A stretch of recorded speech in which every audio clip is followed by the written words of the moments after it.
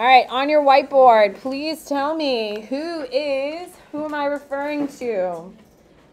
He is a Greek philosopher who taught reason.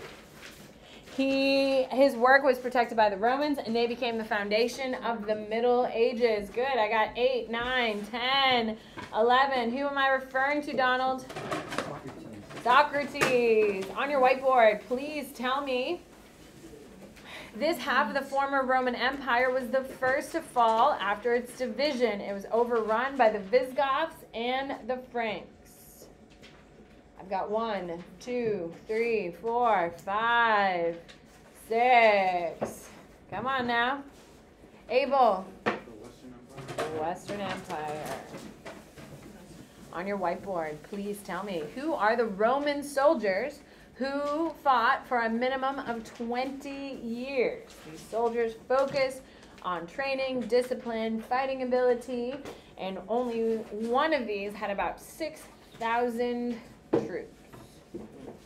Good. Come on, come on, come on. Good. What do we got? Sloan. Legionnaires. Very nice. On your whiteboard, please tell me, what is the capital city of the Roman Empire? What is the capital city of the Roman Empire? Good. Good. Patrick, this works better if you're looking at your notes, not other people's boards. What do you got, Cam? Rome. On your whiteboard, please tell me, this is done by the Romans with language, government structure, law, roads, and measurements. Everyone was using the same thing throughout the whole empire. Good. Mimi, you're crushing it over there. All right, good. What do we got? Madison. Standardization. Standardization. Perfect. Sorry, Maddie. I was looking at Maddie. You're Madison and you're Maddie. Okay. There we go. All right. One more and then we're going to get going here. On your whiteboard, who is the last unified emperor of Rome? He divided Rome into 2 empires, the east and the west, to avoid falling. I got 1, 2, 3. Who's the guy dividing up Rome? Good. Who is it? What do we got, Jackson? Diocletian. Perfect. All right. So tomorrow you have a vocab quiz. We're going to do the same thing. You're going to come in, do whiteboards. Then at this point tomorrow, I will tell you to take everything off your desk and I'll hand you a quiz sheet. I will pick 5 out of the 17. I will post the exact same definitions you have on the front of the board. Okay? And you can use your word bank. And you're just going to write down which definition I provided. So I'm providing the definition. You're providing the term. Everyone clear? Not a gotcha, just holding you accountable. Everyone good? You shouldn't really be worried. We're going to review and then take the quiz. Perfect. Take out your note packet. It looks like this. Take out your note packet. It looks like this. Writing on, bringing you one. Oh, I gave you one. Look at me. Rushing it. Okay. So, take a look at my wall over here. Okay, so tomorrow is Friday. Thank goodness. You have a vocab quiz we've already discussed. Okay, 5 questions. There's no trick to it. If it's in parentheses, it means we're doing that in class. So tomorrow in class, what are we doing?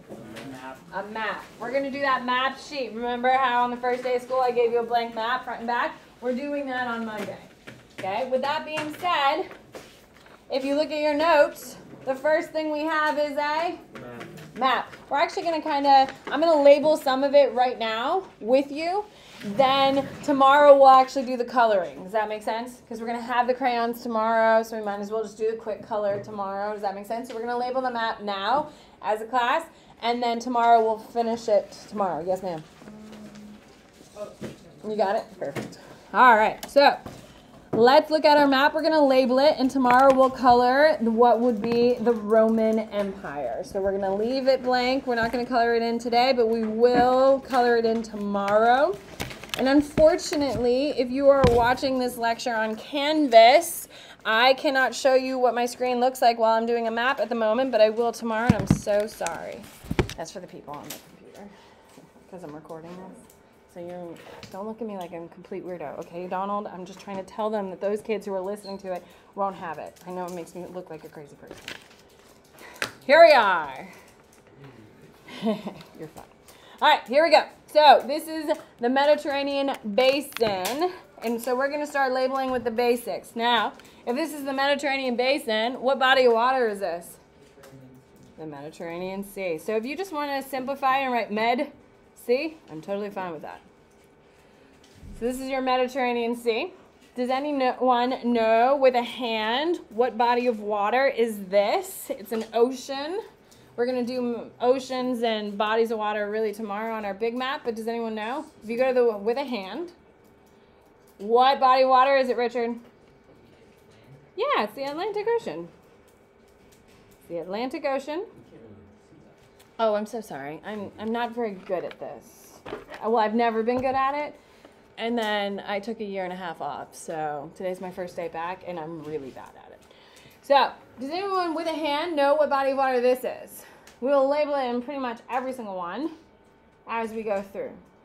It's a color.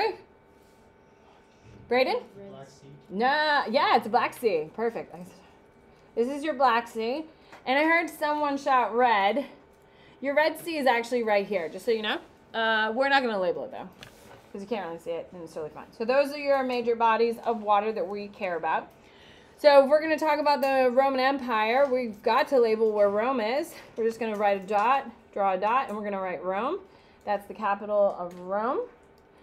This country right here is Italy, which we need to label.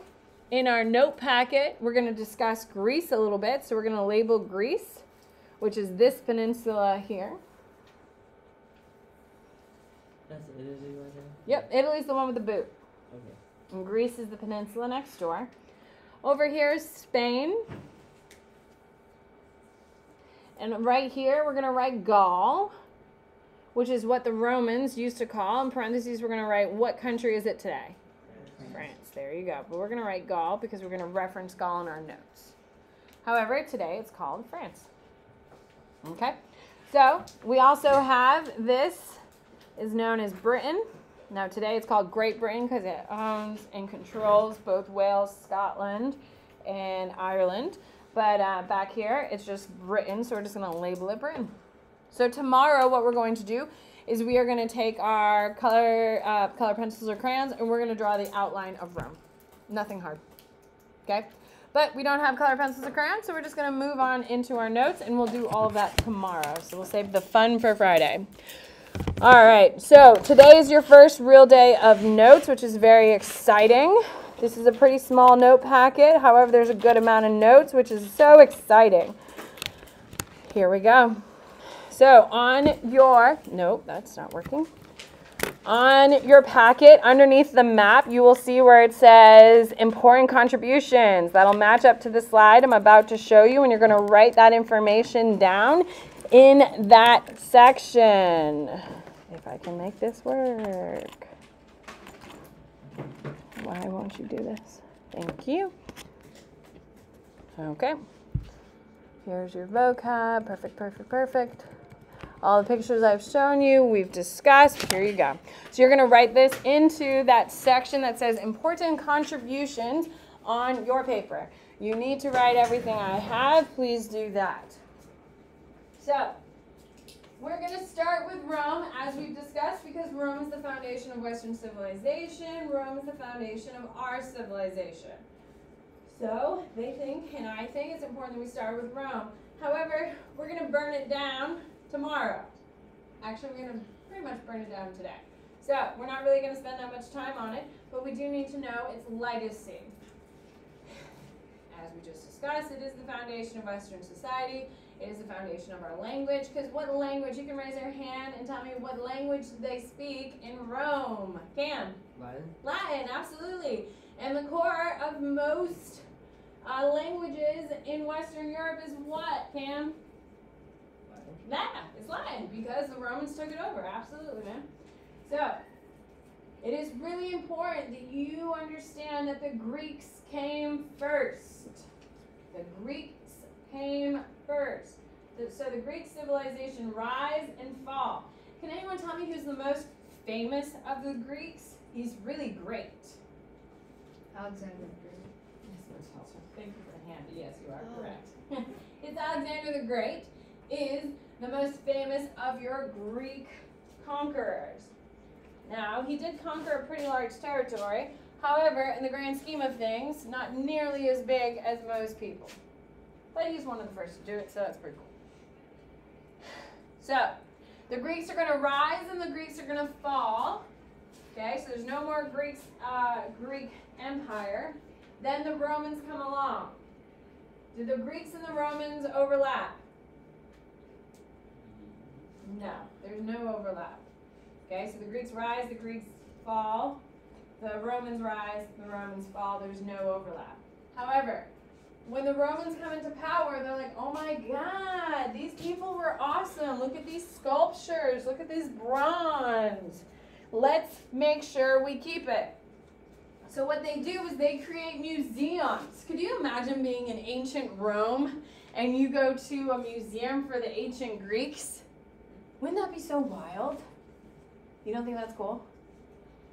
Oh my gosh, people. That's cool.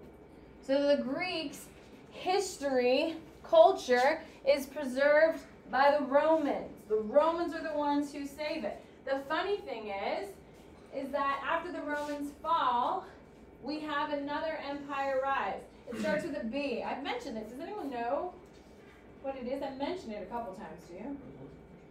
What is the name of the empire that rises after Rome? It starts with a B. Yes, you got it.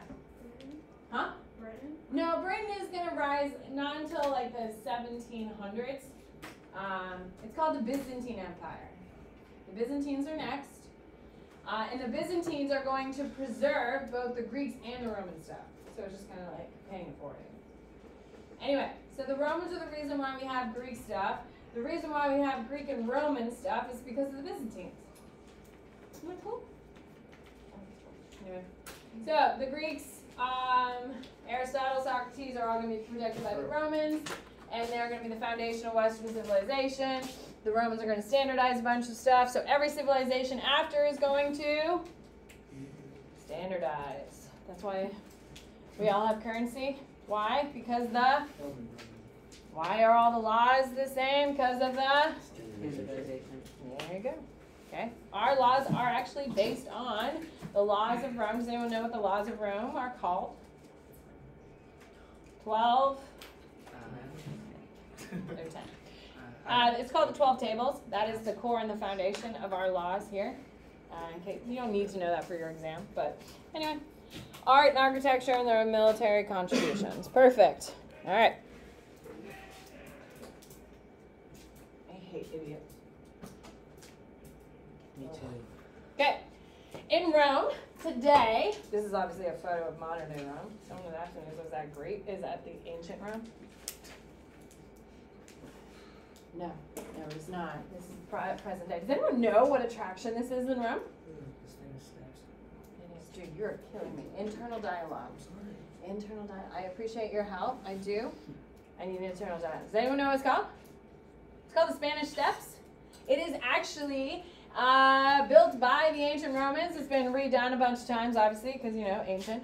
And it's called the Spanish Steps. I promise, if you go to Rome and you do a tour, which you probably will, they will show it to you, and you probably will be eating your gelato sitting on these steps. It's quite the thing to do. It's in every movie about Rome, or that's taken place in Rome. Every single one. Even if it's like a drive, like they're driving through the streets of Rome, chasing people and shooting at people, they'll drive by the Spanish Steps. It's like a huge thing. You've never seen this before? It's like a thing. It's like a real thing. All right. So, why did Rome split? Now, ladies and gentlemen, I know there's only 2 lines, but if you flip the paper over, there's more lines on the other side. Write all of that, or just? Oh, yeah. So, start at the bottom. Once you fill out those 2 lines, then flip to the next. All right, so why did Rome split? First and foremost, it's too big. It's huge. It is really, really big. Hold on 2 seconds. I'm going to go back. This is how big Rome was. So So when I say it's too big to manage, doesn't that make a lot of sense? Yeah, for sure. Like here at Plain High School, there are teachers who break the rules. Can we agree? Yeah. Who do stuff and get away with it because the office hasn't figured it out. Why doesn't the office crack down on every person who breaks the rules? Because the school is too big. But if you really break a rule, do they come crashing down? Hell yeah. But if you do like stupid stuff, they don't really bother too much with it, right? It's kind of like how everything is. If you have a big family, can you get away with more things? Yeah. Yeah, but if you have a small family, you can't really get away. Same type of thing here. The empire was so big, it became really hard to effectively govern. Some parts didn't want to pay taxes, so they wouldn't pay all the taxes. They'd pay enough so they wouldn't get in too much trouble, but not all the taxes they earned. Okay, so it was just causing kind of problems. So here at Plain High School, we have 2,500 students on campus. Okay? Would it be easier or harder to get away with stuff if we add another 1,000 kids to this campus? Easier to get away because the population is so big. If we took away 1,000 kids, so we're down to 1,100 kids, would it be easier or harder to get away with stuff? Harder. There you go. Same type of thing. Okay? The bigger it is, the harder it is to manage. Okay. Conquering all this territory was very expensive. Having a military, guarding, expanding, fighting is very expensive. Why are militaries so expensive? Who can raise their hand and tell me why? Why are militaries expensive? Johnny, why do you think a military is expensive? What do you need to have in order to have a military? Weapons and stuff. Yeah, you need to have weapons and stuff. And can they be really crappily done, or should they be good ones? Good ones. Yeah, hell yeah. If your military has a bunch of crappy swords, especially during this time, okay, and they all break as soon as they hit, bones, how effective is your military going to be? Not. So imagine here in 2021, okay, if we sent our military, men and women, to battle, and we sent them in with swords against drones, how well is that going to go for us? Yeah, no, it's not going to go well. So militaries have to make sure they have the most elevated and most relevant weapons in order to use in battle. What is the most expensive part of having a military after your weapons? Coordination. No, what do you got, Richard? Food. Food is very expensive. Why? Because A, if you have a large military, that means you have lots and lots and lots and lots and lots of people to feed. Ladies and gentlemen, is it easy to carry enough food for 1,000 people? No. Is it easy? Can you just go to the corner store and get that food? No. So you have to have strong supply lines, which takes a lot of reinforcement. It is very expensive to have a large military. What do you got? I'm going to. Let's get everyone there, and then I will happily do it. Is that okay? You're just faster than the rest. Okay? So, protecting all these territories make it very expensive. So, another major issue is that people weren't happy that money was going more towards the military and not towards infrastructure or things that we care about. Which is actually really funny because this week, actually yesterday, Congress passed a bill. Isn't that exciting? They haven't done that in a long time. And does anyone know what the bill was on? Because this is like a big deal. Like, they haven't done anything in Washington. All they do is fight with each other. They've done nothing. They've passed no bills except for this one, Donald, and what is it? Isn't it about like education? No, it's not. It's infrastructure. Yeah, they're going to fix our roads. You know how I-4 is a mess and kind of like a death trap? So the U.S. government, U.S. Senate, and Congress have approved spending. We're going to get that fixed. So it's going to be better. Isn't that nice? They're also in that bill are Governor DeSantis with a focus from our Mayor, Jane Castor. They are going to spend some money on the roads of South Tampa. Yeah. Yay! You won't be swimming in a river anymore. Isn't that exciting? On a rainy day? That's great. That's infrastructure, okay? When things go bad on our roads, okay, and things aren't working well, do we love our government or hate our government? Hate. We get very frustrated, correct? Okay? So, another major thing, oh, I'm so sorry, Sloan. I'm so sorry. Another major thing is, I don't know about you, but in 2020, when you went to the grocery store and food wasn't on the shelves, do you remember that? Like peak pandemic when everything was shut down? Oh, Yeah? That was wild, right? Like you couldn't get toilet paper. Like people were like freaking out about toilet paper. You couldn't get like paper towels and like food was pretty sparse on the shelf. Were people happy with the government or angry at the government? Angry. So if the government can't provide basic necessities like toilet paper and basic food items, the people get angry. Same thing is happening here. In every government, if the government is not providing basic services, people get upset and start rebelling. Now, did that get fixed pretty quick here in the United States? Yeah, there wasn't a complete rebellion. But in other civilizations, it doesn't get as fixed as quickly, and there is just straight up overthrow. Is there like a last sentence? I'm pulling up right now. Okay. Ooh, I'm sorry, Cam. And then finally we get to Diocletian. Diocletian is the last real emperor of Rome, and he tries saving Rome by dividing it in two. So did he think he'd be the last emperor of Rome? No. No, he didn't. He was thinking he was going to do the best for it, but it ended up speeding up the process. All right. So, Rome is now divided into two territories, okay? We have the east and the west. East, west, okay? So, what we're going to do is we're going to fill out our map-ish. Let's fill out our map-ish. We're going to do the same things we did on the front. We're going to fill out Mediterranean Sea. It's the same map. You can fill it in. Mediterranean Sea. Flip it back to your front map if you don't know what they are. Med Sea is the big body of water in the center. Here, if you look at your map, it's very similar to mine. Mediterranean Sea, you're going to write that. You're going to do Black Sea. You're going to do Atlantic Ocean.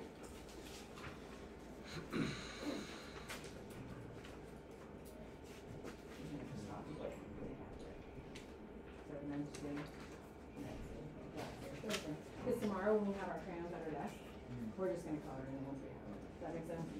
Just so today we're really going to focus on notes. Tomorrow we'll do lots of coloring. We're going to do big mapping now. So you're just literally copying what you have on the front to the second one. Okay? You need to have Spain. You need to write Spain where Spain belongs. Okay? Remember, if you don't know what I'm talking about, just flip to the map on the very front. Everything is there. You're going to write where Spain is. You're going to write Gaul. If you want to write parentheses France, that's fine, but I want to see Gaul, not France. Please and thank you. All right, I want you to label Italy, which is the boot. Make sure you have Italy labeled, which is the fancy boot one.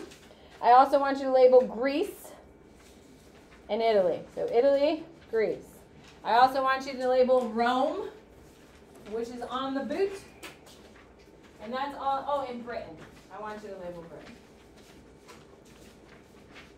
If you don't know where any of those things are, just flip to the front. I'm sorry, my projector, my Elmo isn't working, isn't hooked up, but it will be tomorrow perfectly and seamlessly.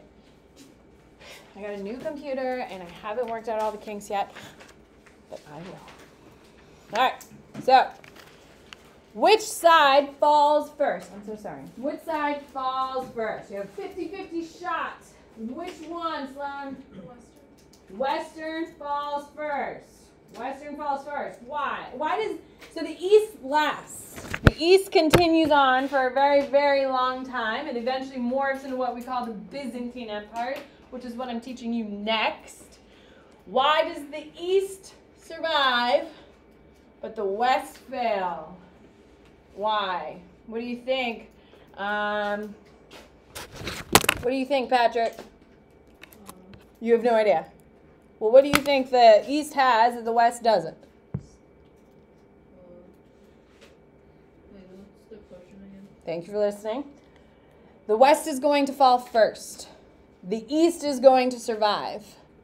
The East has more what? There's multiple answers that I would accept. More seas? No, not bodies of water. However, their location will be important later. What is the big Jacob? Better leaders, maybe. Okay, they do have some pretty good leaders, but that is not the answer. What do we got? Max. A military? They're gonna have a better military because they have more of it. Money. They have more money. Yeah. Hi.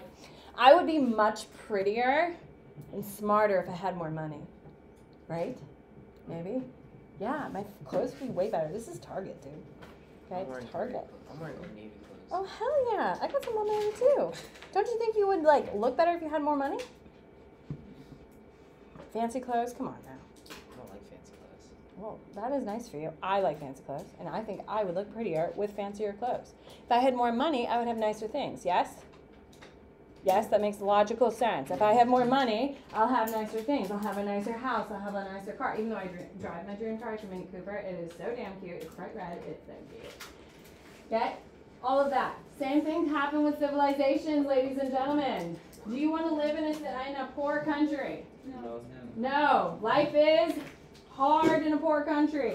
You have dirty water. You have dirty streets. You have all these things. If you have dirty water and dirty streets, are you more likely to die of diseases? Yes. Yes. The poorer the country, the harder the conditions. The people may be absolutely wonderful and fabulous and all those things, but life is harder. Patrick, I'm not up here for my health. Thank you kindly. The more money you have, the better your quality of life is. Can we agree? I'm not saying you'll be happier because you have all this money. Okay? Materials can't buy happiness. Fine. However, it makes your life easier. The East has plenty of money. And why do they have plenty of money? Hold on. No. My man James is going to help me. James, why do they have more money? How does a country make money, James? Jobs. Jobs doing what? Working. So if I go to work here, I'm making the U.S. money. No, that's not how the U.S. makes money. Trading. Trading, yes. See, that's a good, thoughtful answer. Trade. Trade. So why does the East have all this money, James? They were trading. They're trading. Yes, they're trading. Ladies and gentlemen, they're trading. East is trading. Does anyone know who they're trading with? Who are they trading with? What do we got for me, Madison? It's where all of our stuff today comes from. I bought this at Target, but you know it's probably made at China. Yeah, China. Okay? All of these goods. Taylor, I'm so glad you're here. So why don't you fully be here? Thank you kindly.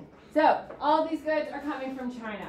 Okay? All these goods are coming into East Asia, and that is the biggest component. East Europe. Western Europe is literally playing with sticks. Nothing is going on there. Throughout the whole course, I'll always be telling you where's the best place to live during this time and where's the worst place to live. The worst place for a really, really, really, really, really long time is going to be Europe. Western Europe is dirty and gross. They have like no math, no science. So if you have no math and science, do you have any comforts? No, nothing is really going on in Western Europe right now. Not good. Eastern Europe is doing pretty damn well, but the best place in the world to live right now is in the Middle East. In the Middle East, they have hospitals, they have clinics, they have the cleanest people in the world. If you're living in Western Europe, you take a bath maybe once a year.